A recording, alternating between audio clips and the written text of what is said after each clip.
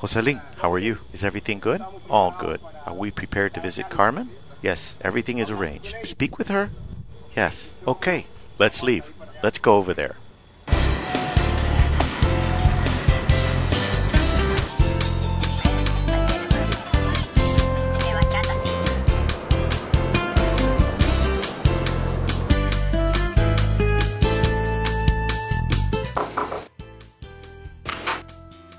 Hello, Carmen. Nice to meet with you. Were you waiting for us? Yes, good. Are you ready for the interview? Okay. Good. And briefly explain about the process before you began with the greenhouse. What was there before? We worked on an irrigation project that the committee built for the development of the community. We are going to build a small greenhouse for the women. It was first built out of bamboo. And what was your first impression when you first started to produce there? Well, for us, it was something wonderful because we never had known about this type of technology, nor the other people that had greenhouse. We were the first to have a greenhouse. Then the production was very good. We saw that there were no diseases inside, and since it rained, we could even work when it rained. What do you think that the men of the community felt when they were presented with a project like this and that you were progressing and had certain success? What was their reaction at that moment? We had problems because you know that the majority of men are chauvinists, at least in these rural areas where we live, and they don't want the women to exceed them. After you overcame these barriers, do you think the community of men are more accepting? Clearly, they have seen the benefits, and many of them have helped us with the work. Today, in actuality, how do you see the project?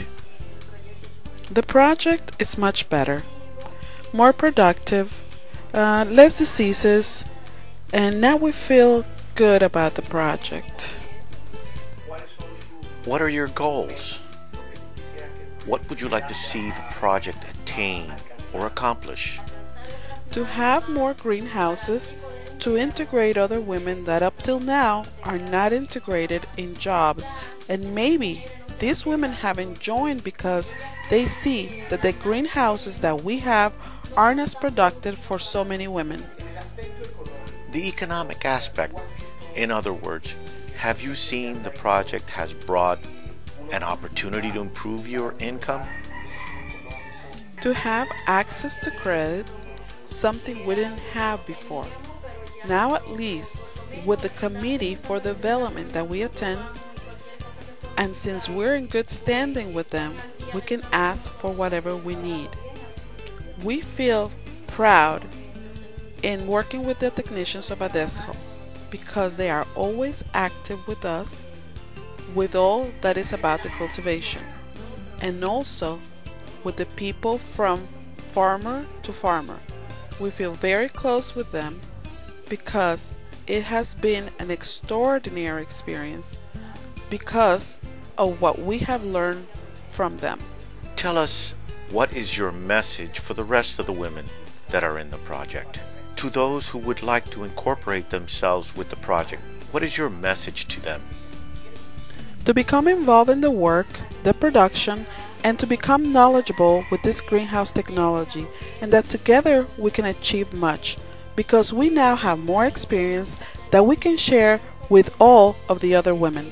Well, Carmen, thank you very much for everything, and I wish you victory. And from my own personal name and also the Foundation for Development, Adesco, we are very grateful and we give you thanks for your efforts. Thank you.